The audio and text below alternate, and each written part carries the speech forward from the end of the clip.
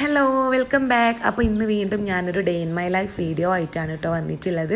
അപ്പോൾ ഇന്ന് ഈ വീഡിയോ ചെയ്യാൻ കാരണം ഇന്ന് ഇത്താത്ത തിരിച്ച് വീട്ടിലേക്ക് തന്നെ പോവാണ്. നമ്മൾ ഒരുമിച്ചാണല്ലോ വന്നിട്ടുണ്ടായിരുന്നത്, പക്ഷേ ഇന്ന് ഇത്താത്ത തിരിച്ച് പോവാണ്. അപ്പോൾ ഇന്ന് ഞാനൊരു ചെറിയ day in my life video ആയിട്ട് ഇട്ടതാണ്. അപ്പോൾ വീഡിയോ നിങ്ങൾ ഫുള്ളായിട്ട് വാച്ച് ചെയ്യണേ. അപ്പോൾ രാവിലത്തെ ചായ പരിപാടികളൊക്കെ കഴിഞ്ഞ് കുട്ടികൾക്കൊക്കെ ഭക്ഷണം കൊടുത്ത് ഉച്ചക്കത്തേക്കുള്ള ഫുഡ് ഉമ്മന്ന് നെയ്ച്ചോറും ചിക്കൻ സ്റ്റ്യൂ ഒക്കെ ഉണ്ടാക്കാമെന്ന് പറഞ്ഞു. അപ്പോൾ ഇതിൻ്റെയൊക്കെ വീഡിയോ ഞാൻ മുമ്പ് അപ്ലോഡ് ചെയ്തിട്ടുണ്ട്, കാണാത്ത ആൾക്കാരെന്തായാലും കണ്ടു നോക്കാം.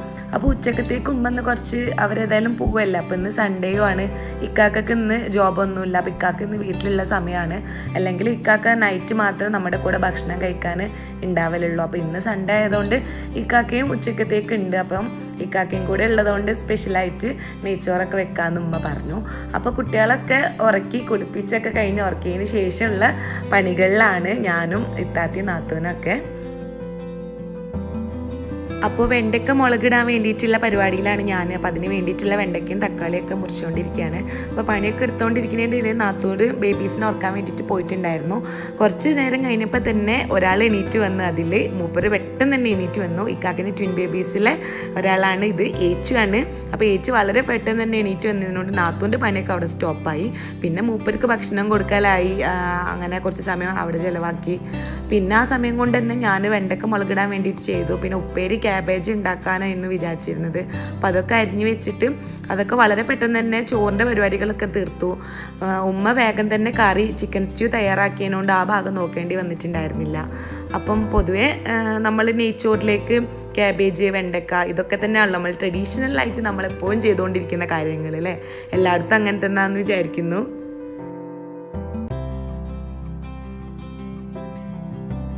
പിന്നെ ക്യാബേജിലേക്ക് കുറച്ച് തേങ്ങ കൂടെ ഇട്ടെടുത്തു. തേങ്ങ കൂടെ ഇടുമ്പോഴാണല്ലോ ആ ഒരു ടേസ്റ്റ് കറക്റ്റ് ഫില്ലാവുന്നത് അല്ലേ. അങ്ങനെ ഓരോ പണി വേഗം പെട്ടെന്ന് ചെയ്തുകൊണ്ടിരുന്നു. പിന്നെ വെണ്ടയ്ക്ക വേവിക്കാൻ വേണ്ടിയിട്ട് വെച്ചു. പിന്നെ ഇത്താത്തനെ കൂട്ടാൻ വേണ്ടിയിട്ട് അവരുടെ റിലേറ്റീവ് വരുന്നു പറഞ്ഞിട്ടുണ്ടായിരുന്നു. അപ്പോൾ അവർക്ക് ചായക്ക് വേണ്ടിയിട്ട് ഉമ്മ ചിക്കൻ റോൾ ഉണ്ടാക്കുന്ന കാര്യം പറഞ്ഞിട്ടുണ്ടായിരുന്നു. അപ്പോൾ ഞാൻ ഇലക്ട്രിക് ചോപ്പർ വെച്ചിട്ട് അതിന് വേണ്ടിയിട്ടുള്ള ഉള്ളി ചോപ്പ് ചെയ്തെടുക്കുകയാണ്. അപ്പോൾ ഇതെന്ന് വെച്ചാൽ നല്ല എളുപ്പത്തിൽ തന്നെ നമുക്ക് ഉള്ളി മുറിക്കേണ്ട ആവശ്യമൊന്നുമില്ല.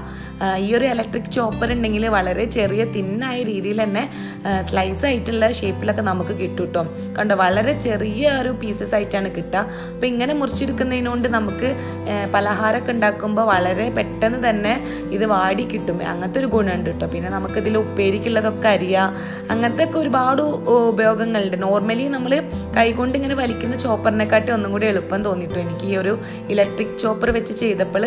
അപ്പം ചിക്കൻ റോളിന് വേണ്ടിയിട്ടുള്ള ഉള്ളി വാട്ടിക്കൊണ്ടിരിക്കുകയാണ് ഞാനിപ്പോൾ അതിലേക്ക് വെളുത്തുള്ളി ഇഞ്ചിയൊക്കെ ഇട്ട് കൊടുക്കുന്നുണ്ട്.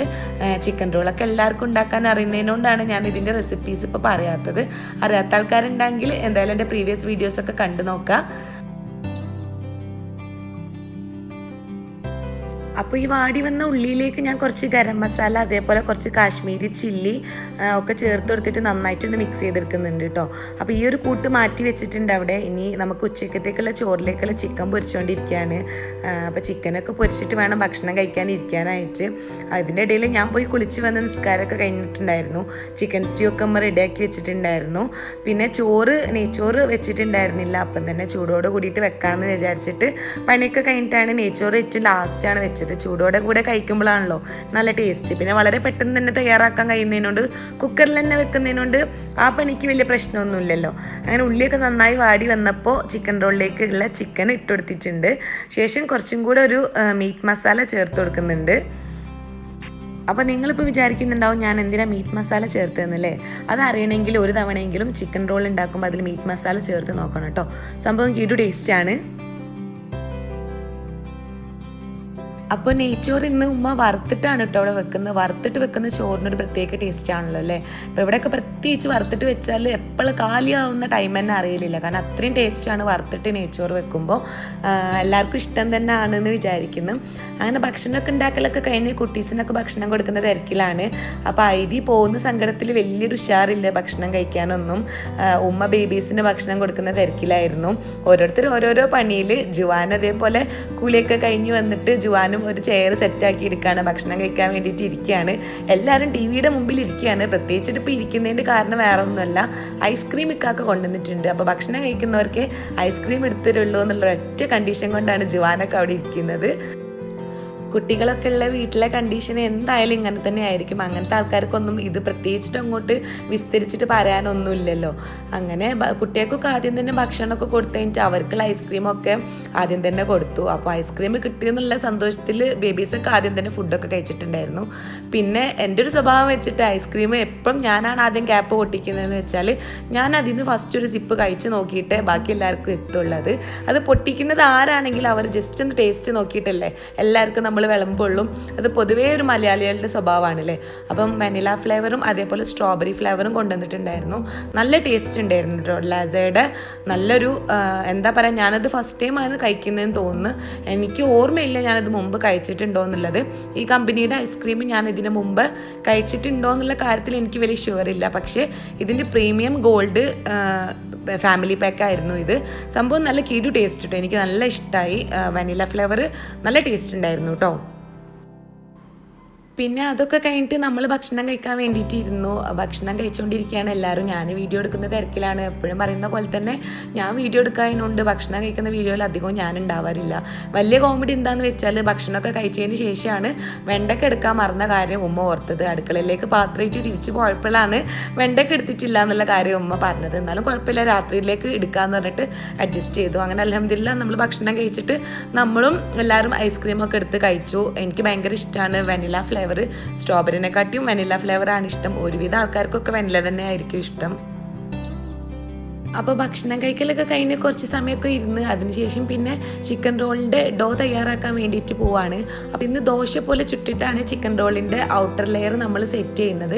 അപ്പോൾ ഇത് ഭൂരിഭാഗം എല്ലാവർക്കും അറിയാമെന്ന് വിചാരിക്കുന്നു. മൈദയിലേക്ക് ഒരു കോഴിമുട്ട ഇതേപോലെ പൊട്ടിച്ച് വെച്ചതിന് ശേഷം കുറച്ച് വെള്ളമൊക്കെ മിക്സ് ചെയ്തിട്ട് പാകത്തിനുള്ള ഉപ്പൊക്കെ ഇട്ടിട്ട് ഒന്ന് നമ്മുടെ ദോശയുടെ മാവൊക്കെ ഒന്ന് കുറുക്കിയെടുക്കുന്ന പോലെ ഒന്ന് കുറുക്കിയെടുക്കുക.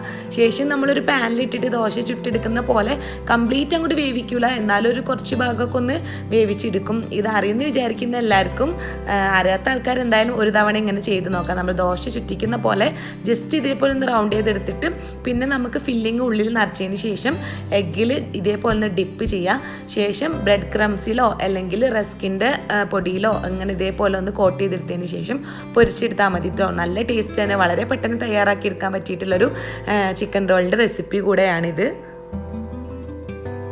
പിന്നെ പഴംപൊരി ഉണ്ടാക്കാനായിട്ടുള്ള പഴവും അതേപോലെ ബാറ്ററും തയ്യാറാക്കി വെച്ചിട്ടുണ്ട്. ആ സമയം കൊണ്ട് ഞാൻ ചിക്കൻ റോൾ ഇതാ ഏകദേശം കംപ്ലീറ്റ് കോട്ട് ചെയ്തെടുത്ത് ഫ്രൈ ചെയ്തുകൊണ്ടിരിക്കുകയാണ്.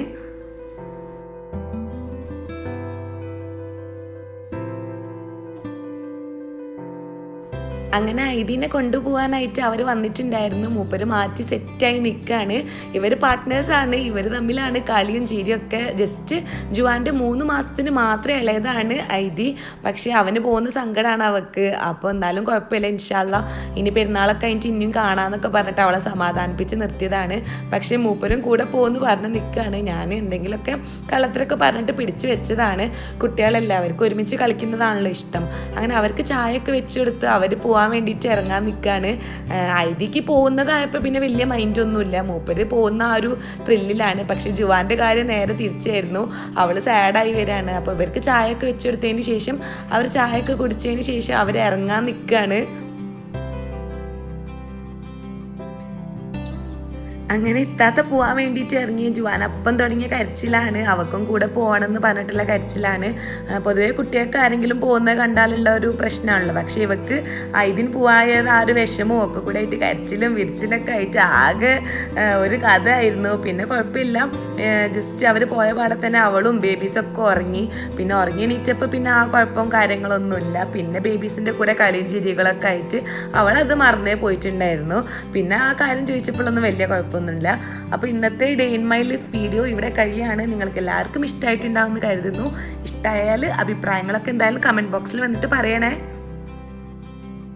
അപ്പോൾ ഇനിയും ഇതുപോലത്തെ നല്ല വീഡിയോസുമായി ഞാൻ എന്തായാലും ജുവാൻസ് കിച്ചണിൽ വരുന്നതാണ്.